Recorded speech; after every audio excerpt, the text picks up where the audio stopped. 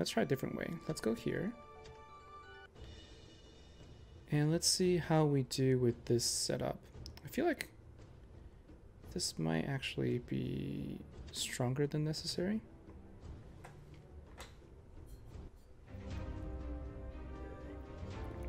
Okay. So we got help here, so that's good. We got lots and lots of Iron Crusaders, huh? And how is it that these... How is it that... There you go. Let's take that out. But I was so surprised that the Cavaliers basically just like walked all over me there for a little bit. Alright, so let's go ahead and take out these Iron Crusaders now. So with my setup here, I don't have a problem, right? So I think like this is really sort of like stronger team. So the problem is getting to the tower. I guess that's what we're supposed to do. I guess that's what we'll do. We'll use Luna more. And if we can use Luna, then I think what I can do is I could focus a little bit more on sort of more defense here. And instead I'll go like this. I'll defend more instead. Right, let's defend more.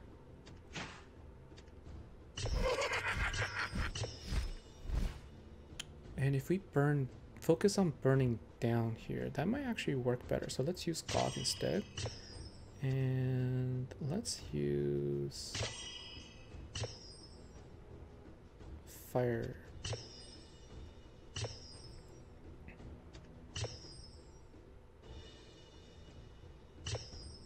I think we'll do that. All right. So knowing that Luna's skill is effective against the orcs here really helps. So then what we'll do is we will focus on taking down that right there. And let's get rid of basically get rid of these guys as soon as possible, right? So the hope is we can burn them down. All right, so that's good. So we can burn them down there. I think now we need to focus on the bottom lane here. Let's focus on the bottom lane. Let's try and burn and use the... Okay, so good. We got rid of the Wolf Riders. And now let's go ahead and use the Infernal Wall. And I'm not going to worry about that single orc over there, because we can just take care of them with our vampires. Okay, so this is much better. This is a much better approach. And then we're going to use Land on Fire over here to take care of their Wolf Riders. Cool. And we'll burn down the rest. There you go. Okay, so that was the trick here for this particular map. Look, using only 2 orange units, I was able to take it up there. Gog is the MVP, right? So you with Gog, Afridi, Vampire. So that was 9-1. Awesome.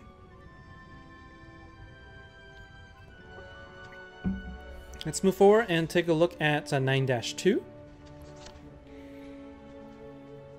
So 9-2, increased damage of earth spells, health of defensive units. Sounds like that would be the right place to go. And again, we've got the Thunderstorm Crystal Tower, Monolith, and all of these machines. Essentially the same team. Interesting. Oh, this one is basically... You don't want to put... So I don't want to put any big units in the corners, because we got pikemen. And these Dendroid guards are perfect for... Actually, that's perfect, right? Dendroid guards are perfect for Solmir. Now, in terms of this, it's like the same thing, but I don't want the... Actually, I think Charger would be fine because I can use this.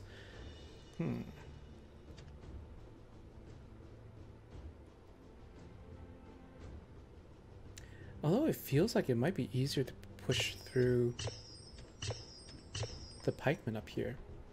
So we'll use the same setup here, and now let's try the same battle for Trial of Light using this setup. Oh wow. Yeah, we're gonna have to get through this these machines for sure, huh? So go ahead and attack. How effective is Luna's skills here? Looks like it's okay. Right? Okay, so it's okay, but what we want to do is we want to take care of these guys first, and then we'll take care of the orcs in the back. I think right now, actually, because we can actually Inferno wall them down right now, so we can just take out their health. Because I think they don't attack until you approach them. So let's go ahead and take them out. Use our spells to take them out. We got the front line, so front line is no problem for us. Alright, so we just need to take out these guys. So yeah, we'll just Inferno wall here. It's been a while since I've used Luna, and her Inferno wall skill is still quite useful. So that's good. Alright, that one was easy. So this next level, I think we're going to use Silmir to take down these force of the Dendroid Guard. That's actually technically the Guardian of the Forest, if you look at the trees here. But we do have to deal with Mephala.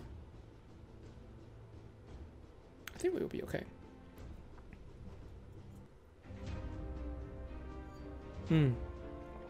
They do have a healer over there. What's going on over here? Oh, they're attacking my... that's for me. Okay. Interesting. Alright, so as soon as the immunity is over, we're gonna go ahead and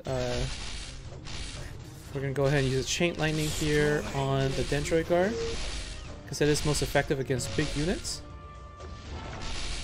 And now they're gonna come back and support the teams, but we're gonna go ahead and give ourselves a little bit of